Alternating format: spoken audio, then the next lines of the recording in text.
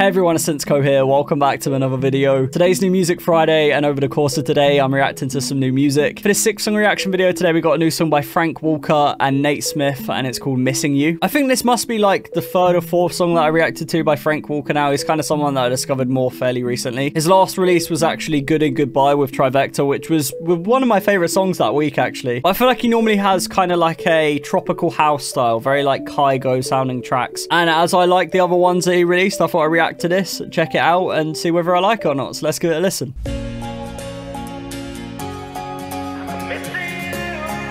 Nice. Oh, kind of like country vocals.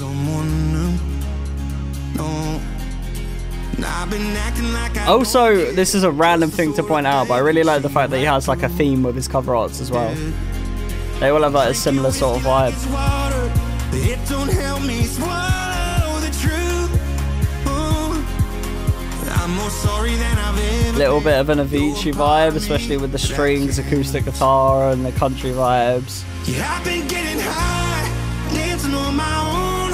I can spend another weekend drinking to our song. I am willing to bet after this bit it goes into like a vocal chop thing with some piano.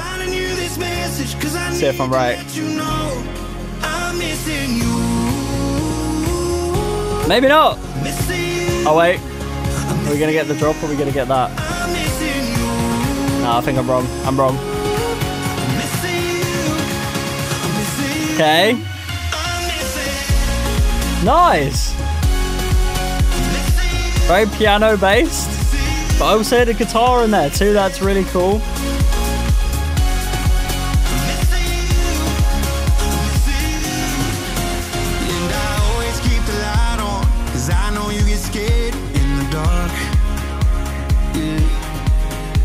Oh, I like those little guitar notes in the back there. Adds that more kind of like country vibe to it.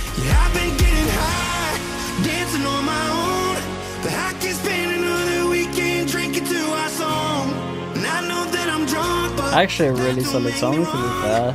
It's quite catchy.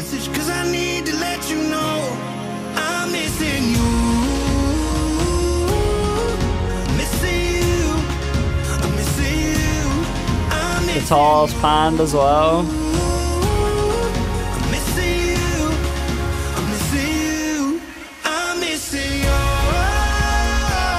Nice little extended build.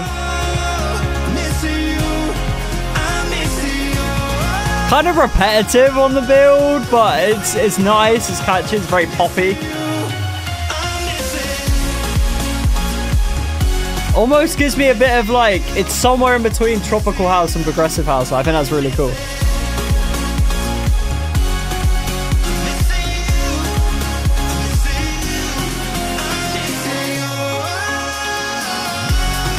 Know what I mean? It kind of like, it feels, if it weren't for the piano, I would have said it's more like progressive house, but it doesn't have all the synths, so I don't know. It's kind of cool though. No vocal chop stuff. Interesting. Missing you. Short little outro too. Very poppy, I like it. I would say after listening to Frank Walker a couple of times now, I'd say that's very Frank Walker.